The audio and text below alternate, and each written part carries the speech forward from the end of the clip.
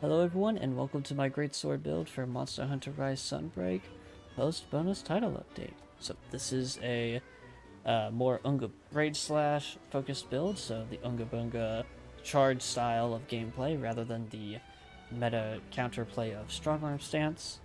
So to hop right into it, looking at our skills, we have 7 points of attack boost for all the attack, of course, 5 points of agitator, so we have increased attack and affinity when a monster becomes enraged, 5 points of critical eye to help with our weapon's negative affinity. We'll go more into that later. 3 points of critical boost and weakness exploit, of course. 3 points of focus so that way our charge attacks come out faster, as it is mandatory for this style of gameplay. 3 points of stun resistance so we don't get stunned. 3 points of wire bug whisper so we get our wire bugs recovered as fast as possible.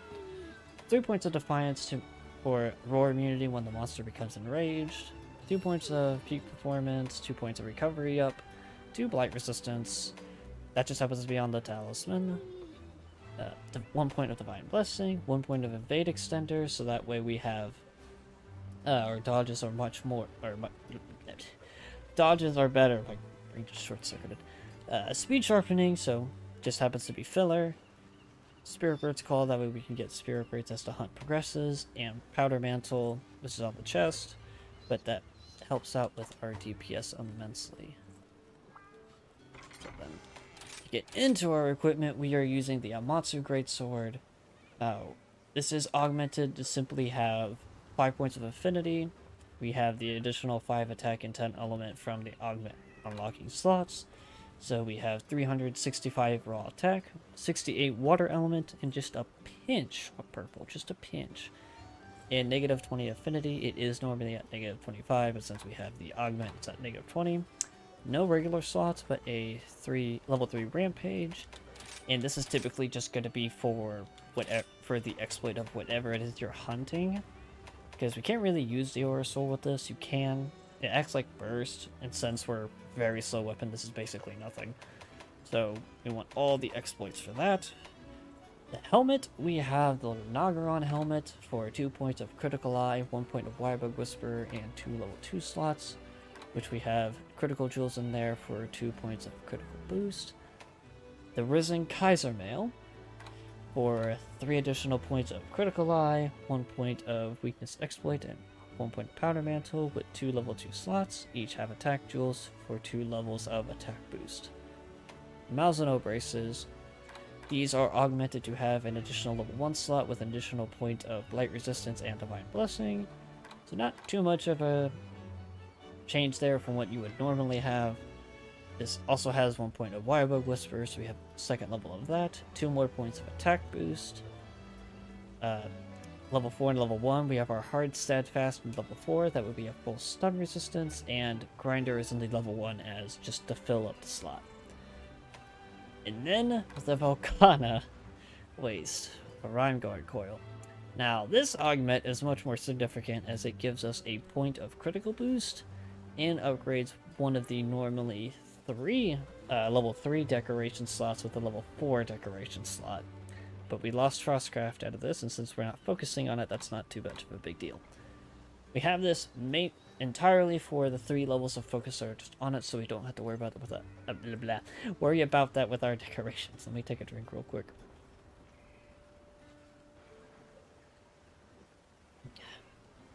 And talk when the mouth is dry. So for our decorations, we have Challenger Jewel Plus for 2 levels of Agitator, a Jumping Jewel for a point of Evade Extender, and a Wirebug Jewel for the 3rd and final level of Wirebug Whisperer.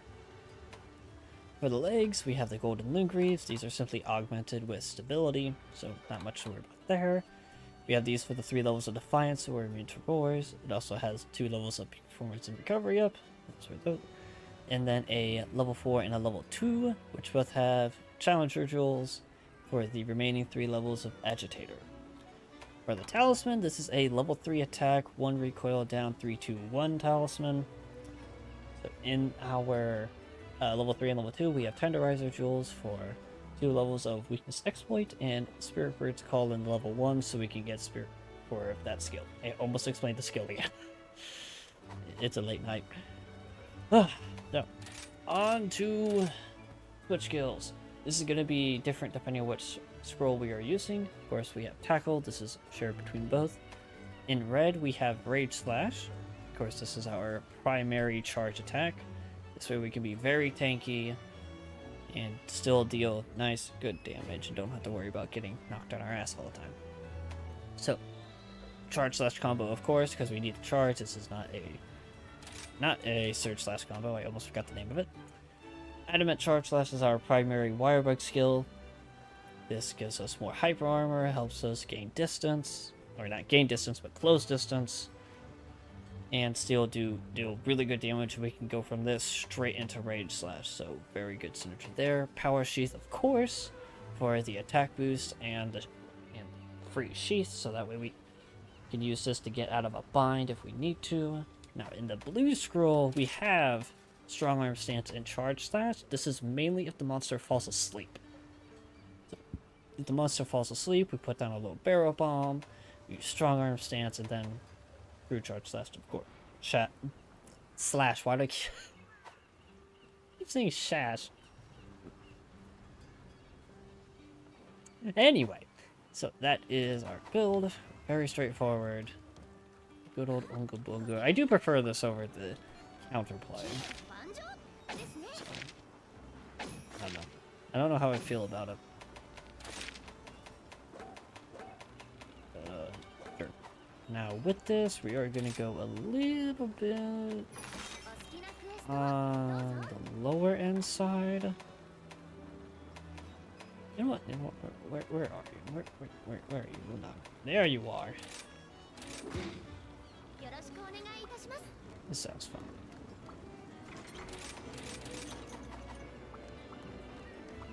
Nagaron's always fun.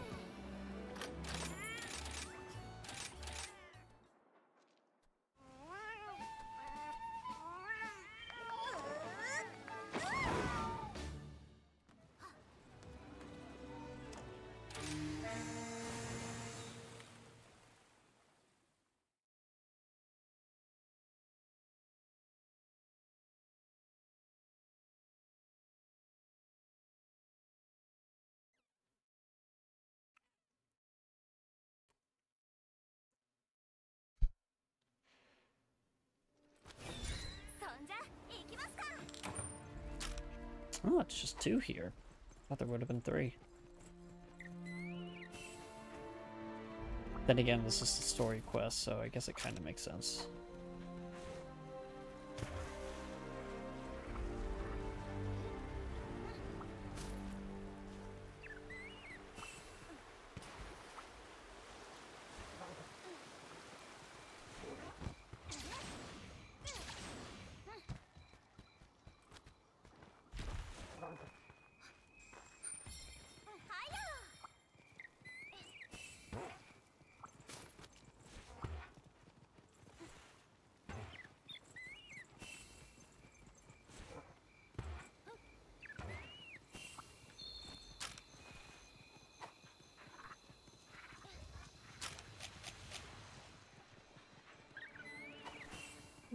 Yeah, we'll just go ahead and use it.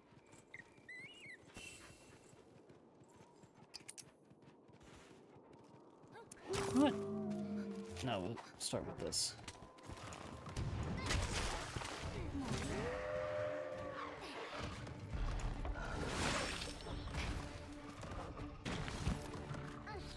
Oh, I nearly missed.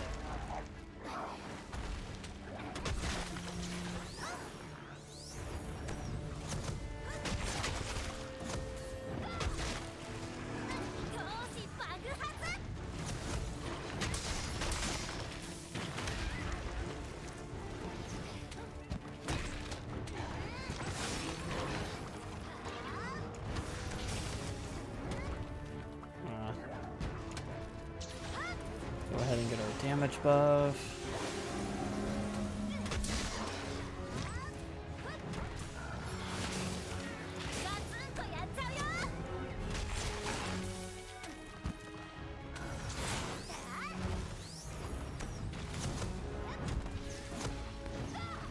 Try to see if I could hit him.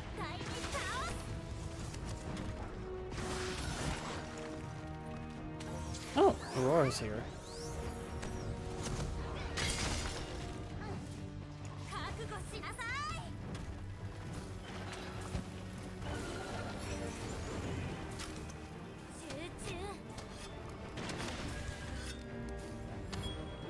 Are you, let's say, not going to become rideable?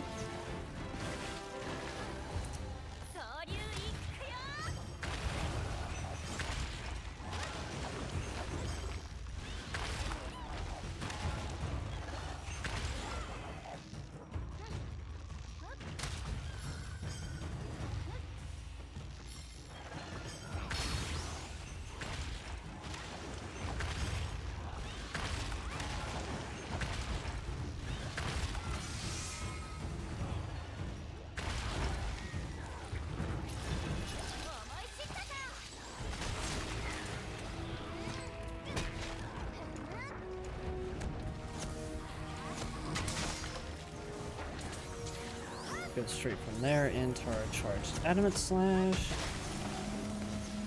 Come on.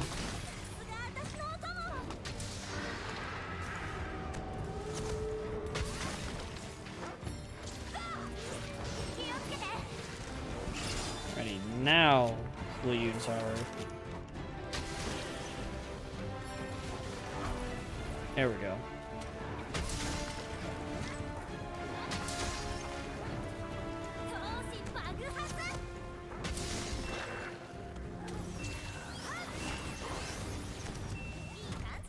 Oh, nice.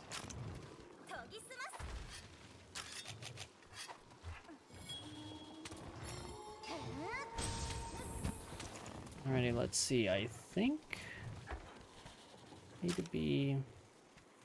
I think it's like right here.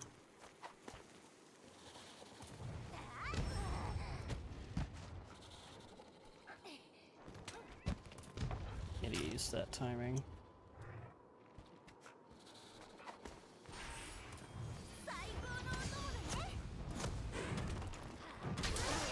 There we go.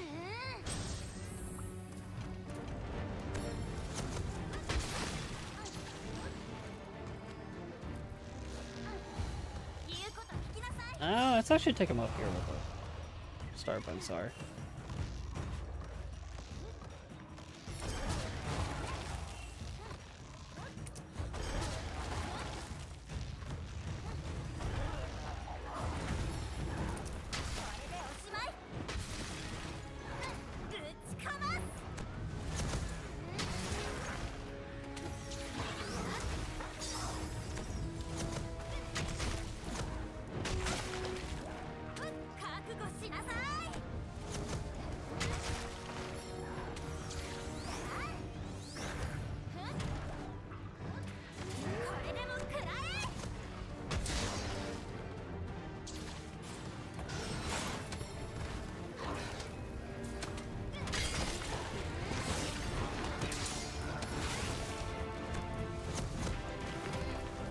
Okay.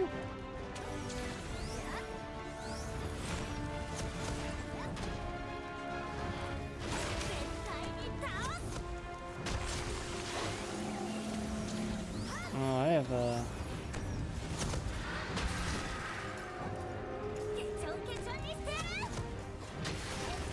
There we go. Let me back up and heal.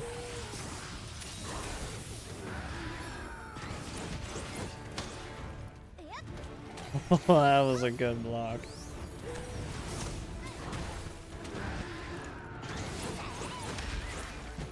At least I got my buff. What are you doing?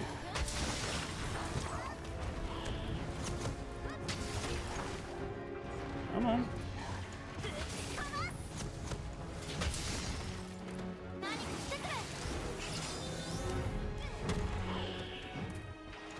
What's the chance I can hit him?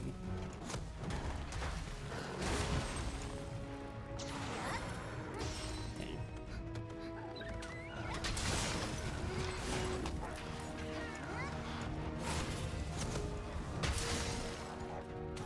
That's their other leg.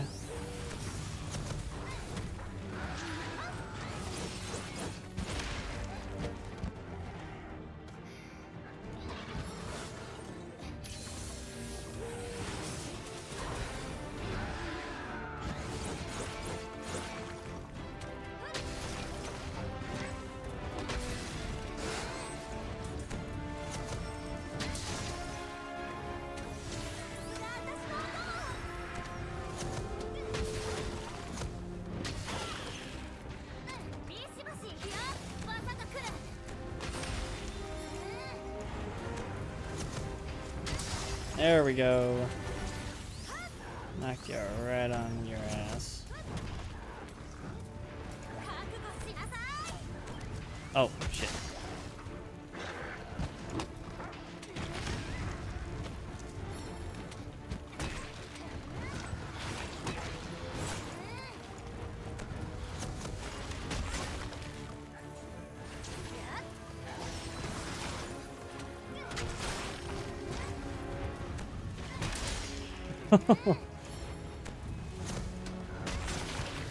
It's always satisfying to get that stagger, the shoulder stagger.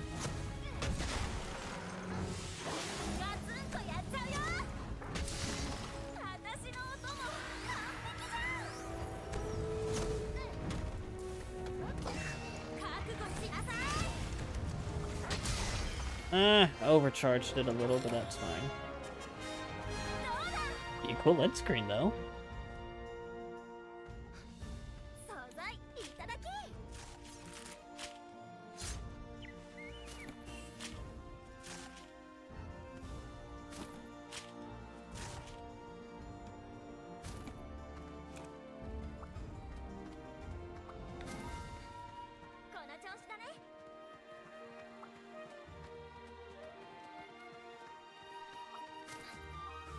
Oh yeah, that's right.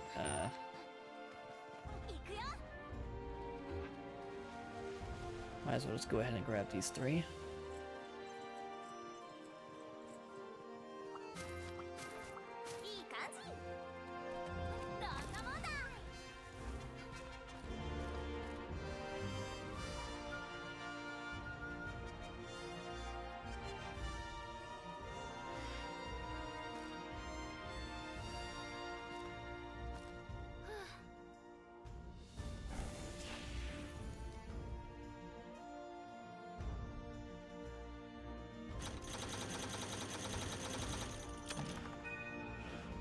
Eight minutes, 50 seconds.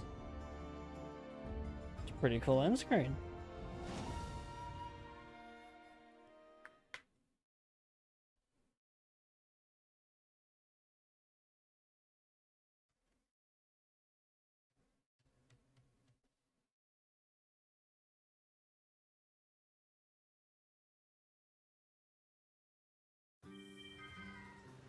Alrighty, that is the greatsword build for Monster Hunter Rise Sunbreak. And the last build video for this game. That's a little sad. Well, all that aside, hopefully you all enjoyed. Hopefully this helps you with your own build crafting.